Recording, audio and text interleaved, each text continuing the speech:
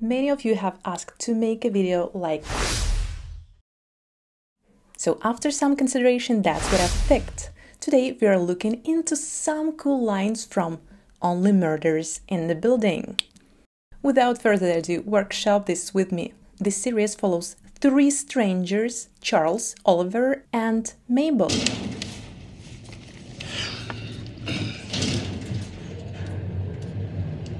Do you like your beets?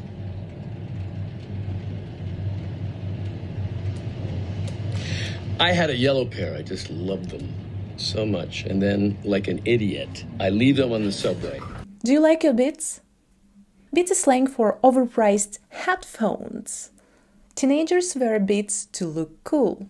That's how their friendship starts. Come over. Yeah. Sit down. Half the building's in here.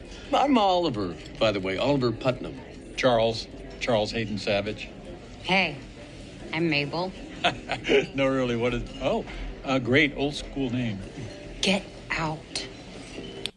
Get out of here is an exclamation expressing surprise and disbelief.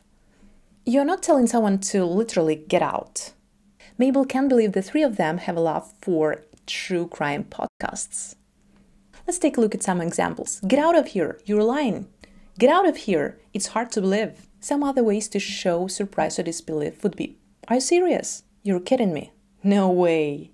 In the next scene, Oliver asks his son for money, again, which the son does not appreciate at all.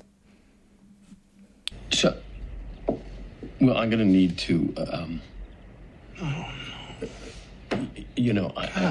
I really did not want this to become a regular thing, but I am strapped. Dad. I really didn't want this to become a regular thing, but I'm strapped. To be strapped for cash is to be short of money, without any at the moment, broke. He's constantly strapped for cash. Can you lend me $10? I'm strapped. In the following scene, they are attending a memorial and they see a lot of people there.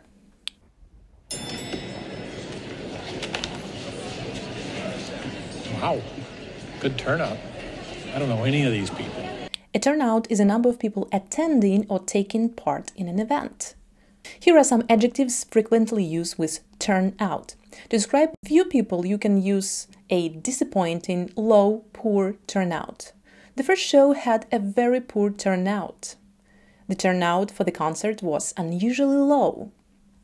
To say that many people have shown up, use big, excellent, fantastic, good, great, high, huge, impressive, large, or massive turnout. We're expecting a massive turnout, so book your tickets now. The movie attracted a huge turnout. And that's what happens when you don't pay the bills in time. Oliver, can I speak with you? Oh, of course, Bun Bun. First of all, let me say, you look fantastic. You got to give me the name of your guy, because you look like a damn kid. Your building fees are 8 months past due. This is your final notice before the board will be forced to take drastic action. Listen, Bunny. When the bills or fees are past due, they are being paid late. That can lead to you being evicted.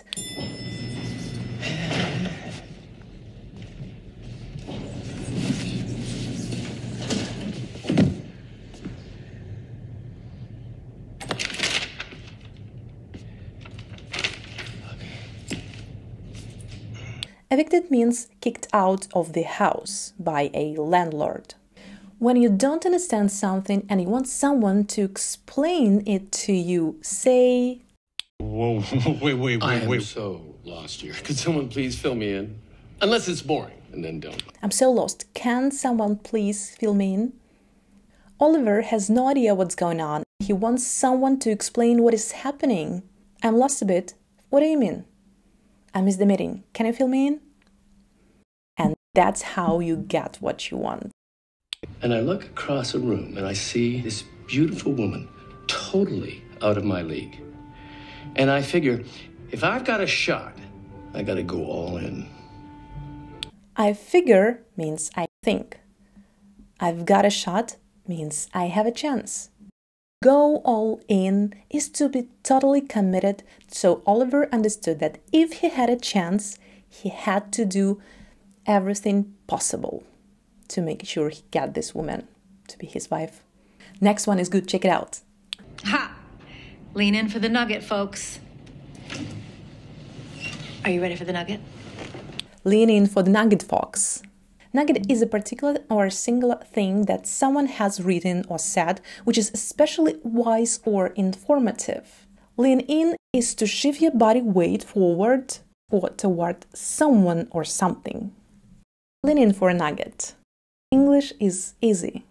Stop learning it and start using it as a tool. In the following scene, they don't want to attract attention. Let's see if they are good at sneaking around.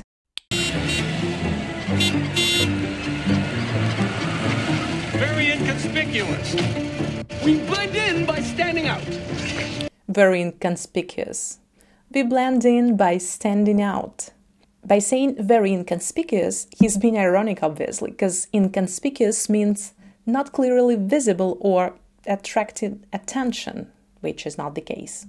She tried to look as inconspicuous as possible, not to attract unwanted attention. To blend in is to look or seem the same as surrounding people or things, and hence not to be easily noticeable. We try to blend into the crowd. And to stand out is the opposite of blend in. It means to be very noticeable, or much better than others. Stand out from the crowd and be yourself. Be as authentic as, say, Oliver. Brain freeze! Use your thumb and press the top of your thumb. I got it. Oh my God. Tie-dye guy is a genius. Brain freeze is a brief but intense pain in the front part of your head. It occurs when you eat, drink, or breathe something extremely cold, like an ice cream. To make brain freeze go away, press your tongue or thumb against the root of your mouth to transfer warmth.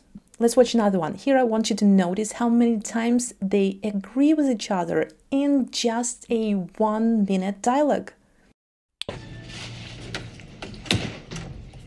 We got yelled at by a mom. I know.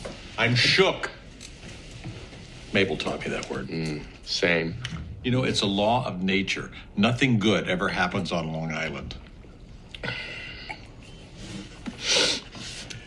Gut milk is really good. Right? I think it's giving me abs. 13% alcohol. Cheers.